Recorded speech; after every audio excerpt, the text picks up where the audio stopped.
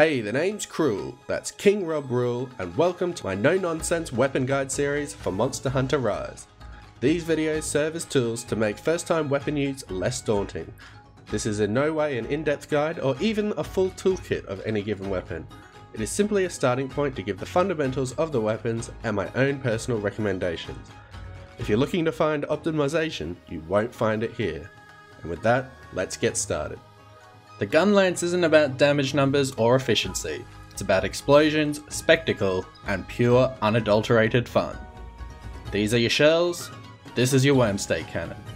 There are three types of Gunlances: normal, wide, and long. I won't cover all of them, this is only a short guide. However, in this guide, I'm using a normal shelling Gunlance. Let's get into this. To guard, hold ZR. The Gunlance's shield is strong, but not quite as strong as the Lance.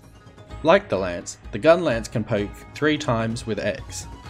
However, high pokes have been traded out for shelling by pressing A.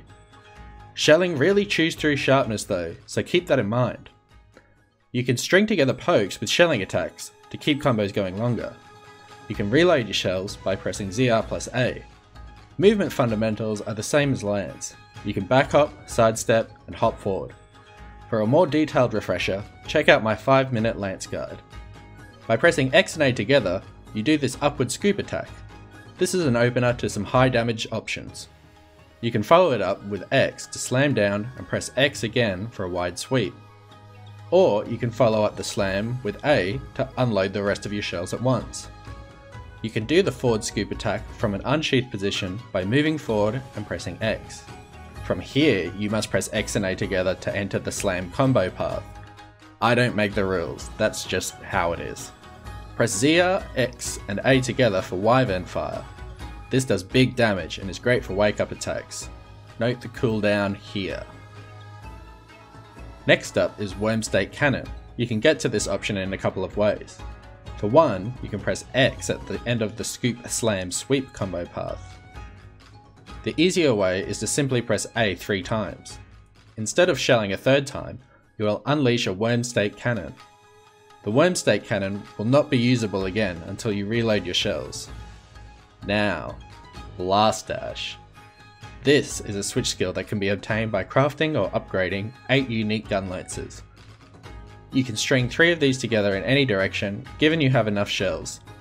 Just keep in mind you need to start holding A and the direction you want to travel as soon as the initial blast dash is executed. If you press A multiple times following a blast dash, you can start levitating upwards. You can press X on the way down too if you want. You can also cancel a blast dash with X. You can follow up with a full burst if you like by pressing A. Let's talk Wirebug attacks. First up, we want to swap out the ZR plus X move for Ground Splitter. You can get it by unlocking 3-star village or 2-star hub quests. This powers up your shells, worm stake cannon, and wyvern blast. By pressing X immediately after the first strike of ground splitter, you can do a faster than normal worm stake cannon. Keep in mind, sheathing cancels the power up. ZL plus A will have you enter this brief counter position. Successfully absorbing an attack will have you negate the damage and sharpen your weapon. This will also allow you to use the faster worm stake cannon by pressing A after. Now let's put this all together into practice. Ideally, this is how you want to enter combat.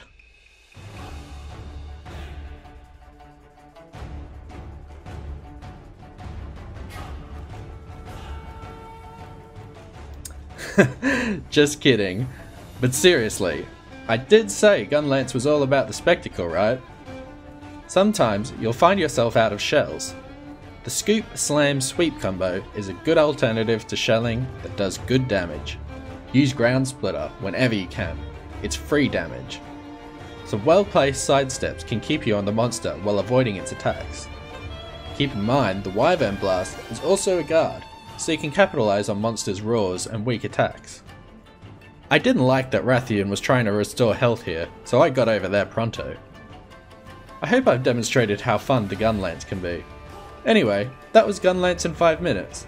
Check out Rurikan's Gunlance guide for a more in-depth look at this magnificent weapon. Next up is Hammer. I've been King Rob Rule, and I'll see you in the next one. Gotta go fast.